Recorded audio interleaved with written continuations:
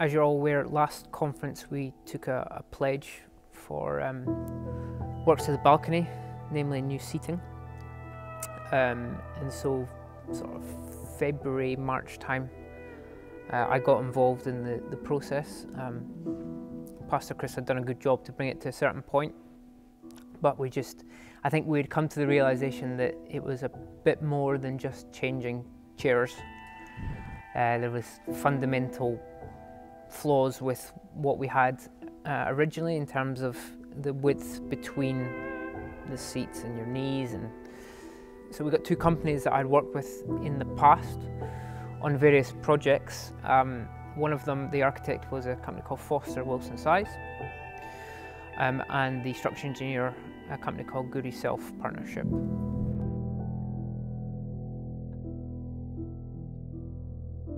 Obviously, because we were increasing everything, there was a danger that we would lose a substantial number of seats, but we wanted to come up with a design solution that retained as many seats as possible, but made the whole experience better. So we started the initial works around the end of May, which was with the help of the church. We did the strip out and got it ready, and quickly moved on to scaffold, and then the scaffold gave us access to the ceiling. So a big part of this project was, and it's probably stuff that you won't be able to visually see, but was doing a lot of repair work to the existing ceiling. So it's a traditional wadded ceiling, so it's fibroplaster wadded ceiling, so it's fixed to the structure via Hessian and various other things. But it had been water damaged over the years, and so a lot of the decorative features and just the ceiling itself needed sections removed, replaced, and so we had a specialist fibroplaster company called Artisan get on board and do that element of works. And as you can see from the pictures, there was large elements of the ceiling that were having to be removed, formed off-site, and then reinstated. All the decoration was benchmarked. We went out to a specialist conservation decorator to do it.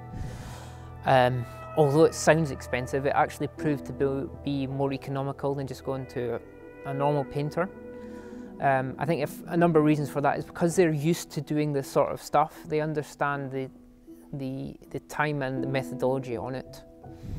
They also had the level of finish that we needed to actually achieve the finished product, and we needed that level of quality to be high because we were using 7 or 8 different types of paint, 7 different types of paint and metallic paints, and you can visually see it because you're quite close to the ceiling. You needed the depth of paint to be done correctly.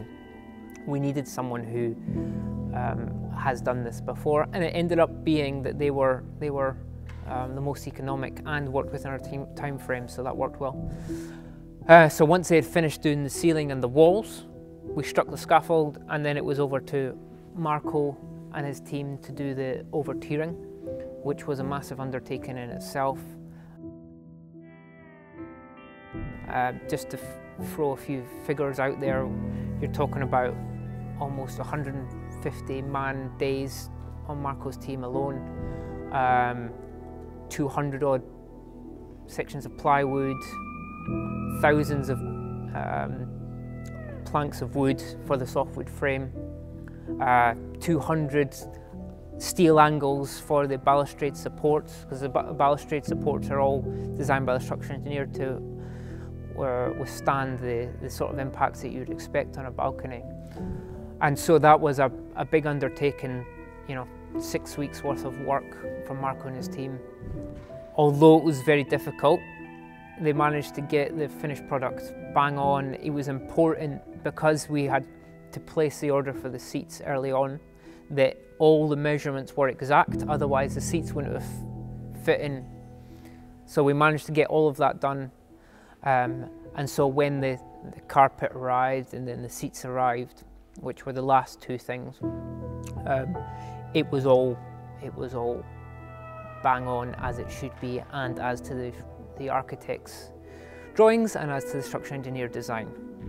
So one of the main difficulties is we had to place the order for the seats all the way back in May to book our manufacturing slot and to get all the materials in place, etc. So the seats were set into the architectural design, and there was minimal tolerances. You know, and the narrowest aisle we had, I think, about 10 millimeters worth of tolerance. Otherwise, the seat would have clashed with the stairways, so they wouldn't have fit into place, which created a challenge. Multiple things didn't help because it's almost 100-year-old building.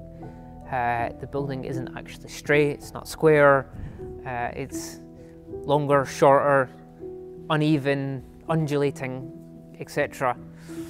And so there was a lot of detailing that had to be worked through, and a lot of thinking time to get steps in place, to get the plinths in the right position, to get equal steps all the way up, to get the actual width of the corridors required for fire regulations, step depths, plinth depths, a lot of planning, a lot of thought, and a lot of patience in construction to get the finished product to a place where, when these seats arrived, which was literally the last thing, that they fit in the space, because, you know, that would have been catastrophic if we bought 453 seats and only managed to fit in 400. So that was quite key, and Marco and his team did extremely well to get that done. The original number of seats on the smaller plinths and the smaller seats was 473. So we have lost some seats because we've obviously got a lot wider plinths now, and a lot wider seats. So it was always expected that we would lose some. Because of the design, we've only lost 20 seats, which I think is quite an achievement given we had a fixed size. We've also not interfered with the structure in any way, so everything that we've done is on top of the existing concrete structure, which meant, you know, economically we weren't having to spend vast amounts on redoing the balcony, etc. We only realistically had 20 weeks to do the works in, and we finished within that 20 weeks. We actually finished a week earlier.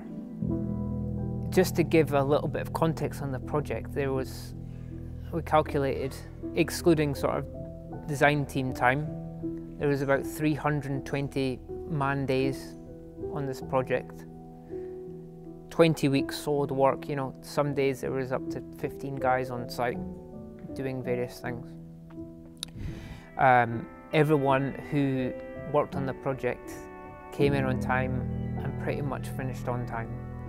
From, you know, scaffolder to artisan, who did a brilliant job, Bradley Heritage, who were the conservation decorators. They were excellent throughout. Andrew Bradley was very helpful. Marco and his team smashed it. Rob, Jason, Cyprian, Christian, even Daniel, if I must mention Daniel. He did something. Yeah, so they did a brilliant job, and forgive me if I've missed anyone. Stefan, Bing helped out a lot, and then Rosemount for getting the carpet done when they said they would, and the seat installers / manufacturers, Auditoria, Mark from there. Big thank you to Hannah, who was the architect, who dealt with my emails at all sorts of hours, was very helpful throughout, and she was the one who actually visualised the colour scheme and sort of brought it all together, and the one who had all the visual impact. And her boss Jonathan, Phil from the structural engineer, Pastor Chris from opening up at 6 o'clock in the morning to let the painters in and staying here till 6 o'clock as I was working, and anyone else who had an involvement in the project. It definitely was a massive team effort to pull this out in the time period, and stick close to programme and budget.